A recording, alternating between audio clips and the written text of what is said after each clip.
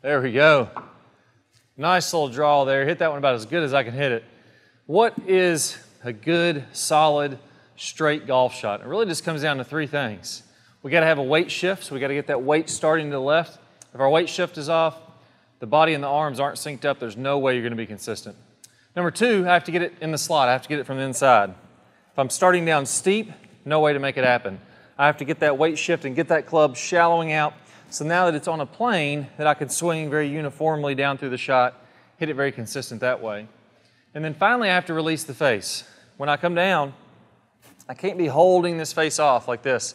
I can't be trying to guide the club down the target line, or there's just no consistency. I have to be able to release this club the right way so that the face turns on over, and ideally, you can get a really, really straight shot or a nice little tight draw, which is what most players like to play.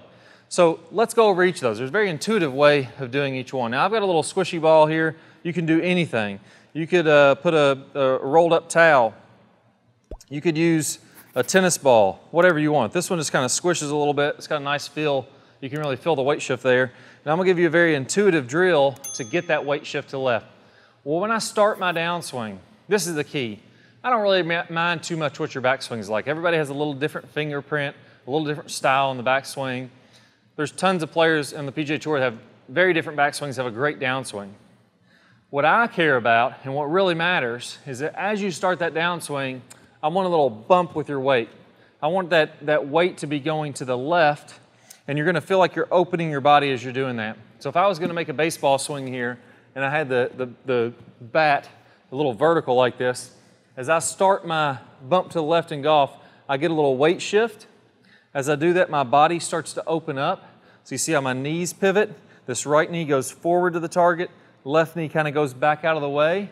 As that's happening, that's gonna get the momentum moving to the left. You'll see my belt buckle goes from here and starts to open up, turn toward the target. My hands and my shoulders start to move toward the target a little bit, but watch what happens to the shaft of this, what would be a bat or a golf club in this sense, is as I start to do that, it shallows out a little bit. Now, when I press into this golf ball or this squishy ball, tennis ball, rolled up towel, whatever you want to use, I can automatically feel that happening. So I'm doing that same move, and for me, I'm pushing that into the ground. That's ensuring that as I'm starting my downswing, that's a really intuitive way to feel the weight shift. Again, I don't mind if you set up a little this way, a little bit that way. As long as you do this move right, you get that little weight shift to the left, opening the body, shallowing out the shaft of the club. That's the piece that matters. Now, as you're doing that, let's actually just build on this. I'll leave this here. Let me put just a rubber ball. Again, this is like a little dollar store golf or dollar store squishy ball. And what I'm going to do is I'm going to put the logo on this so that you can see it here in a second, kind of facing in front of my elbows. So if I was to grip this ball between my elbows and now take this club, what I'd be doing is I start that little shift is I'd be pointing that logo toward the camera or more toward the target. So as you see here, get this where I can get lined up here. As I start to shallow that club out, look how you can start to see that logo. So with my left elbow, I go more toward the target that way. Imagine if I had a hammer or something in my left arm. I wouldn't hit it like this with my elbow pointing down to the ground. That wouldn't be powerful. I'd want to get that elbow out, pointing toward there, and then bam, I could really get some power with it. Same thing with my right arm. Imagine again, this is an axe, and I'm trying to chop a hole in this wall. I'm going to have that elbow tucked in, it's pointing toward the wall, and then I could hammer the heck out of that wall. No problem at all punching a hole in it. That's the same thing that you're going to feel when you're doing this.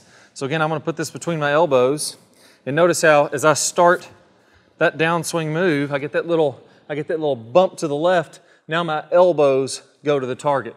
Well, the only difference in what we're doing here in a golf swing, let me lose the red ball, I'll put this back under my foot again, is that in a golf swing, I'm just tilted forward. So I'm talking about swinging flat with the ground, tilt everything forward. Let's do that same move. That's that little bump, shift to the left, getting that club shallowed out. If I'm looking at it from this direction, again, very intuitive. Here's that little bump, shift to the left, the club shallows in, it gets from the inside. Now, you get the shift down. We get the elbows coming in to drop that club in the slot. Now it makes a ton of sense how I can get that club coming in from there and feel very powerful, just like if I was going to hit into this wall that way.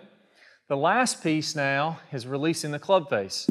What almost everybody does when they do this move is they get in a great position, very athletic, very powerful. I'm getting my bump, I'm getting the lag, I'm making it much like a golf swing here, but the face is wide open and it's held off. Let's get your grip right to make sure that you can release the club properly. What I want you to do is go ahead and let your left hand hang down to your side and make a cup, a U with your fingers like this. So imagine you're holding something and you just curl up your fingers like that. I want my golf club to set in that angle. So it's going to be in my fingers. I'm getting it very much in my fingers there. If I was to open up my hand, it would look like that, across the grip. Now when I get that little stronger grip, the V in my thumb is going to be pointed more to the right. I'm in a very powerful position to where now, once I get that lag, I can go ahead and release that hand. So if I'm coming towards you, the logo of my glove is now rotating so that it shows the glove logo to you. What I don't want to do is I don't want to get that little weight shift bump, logos out, and then drag it all the way on around. I want to get that little bump, I'm in the slot, and from there, I have my hands in a way that I can present that logo down the fairway, and that's going to make it very intuitive. Another way of feeling this, not everybody's good with their left hand. Another way of feeling this is with the right hand. I get my little bump in the slot here, and instead of leaving the right hand where I'm going to present the golf ball up to the sky like that, I'm going to turn my hand sideways, I'm going to rotate it so that now my palm is facing the target. So if I was going to make a little swing with just my right hand, I get the bump to shallow it out, and then from there, I have the palm toward the target. I don't have the palm toward the sky. That's the same thing with my left hand. The same deal with the logo of the glove on the left hand. That's the same motion. So as my logo turns toward the target, my palm turns toward the target also. Now, finally there, we're going to put that together, and that's a really great move. Here's everything together. We're going to get a little weight shift, so let's start vertical. I get my little weight shift and my body opens. My elbows go to the target as I do that, and then as I rotate forward, I turn those hands and wrists to make that happen. I have to have my grip right. I have to have my grip in the fingers of my right hand too. I don't want it way up here in the palm or I won't be able to do that motion. But once I get that, now as I do a little bump, I turn to contact and my face is squared up. From there, all I'm doing is just tilting it down toward the ground. The same little athletic move, and now you can release that club. It just feels really good. It feels like it's a no-brainer. You're going to be able to hit some great shots doing that. Let's go ahead and give another one a whirl here. There we go. Another straight shot, felt really good. Now, the piece of that that's intuitive, completely intuitive, is this little weight shift, shallowing the club, getting the elbows to where you feel like they could hit into this wall very powerfully. I really haven't ever met anybody that does that says, Clay, I just can't do it.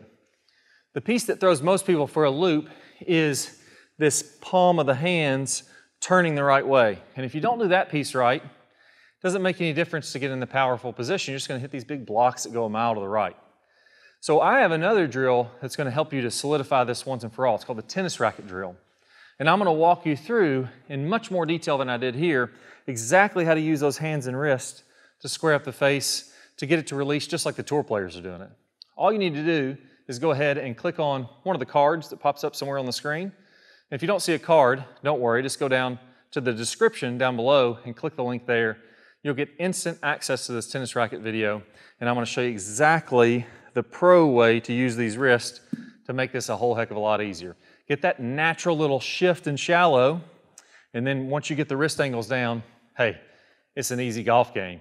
Best of luck. I'll see you in the tennis racket drill. Good player problems. We're going to talk about shallowing that club shaft out as we're starting down, as we're doing this rotating of the face that we worked on in the last video. As we start this downswing, what you'll see with basically all of the top players is instead of coming kind of over the top and letting the hands come out away from their body, letting the club come out away from their body, again coming down steep into the ball and then having to open up, kind of fillet open the face and add loft to it.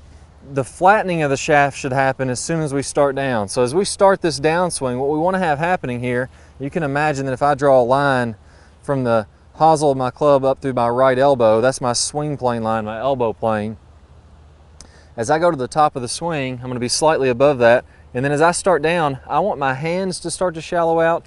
I want the club to shallow out inside of this elbow plane. And at the same time, I'm going to be rotating.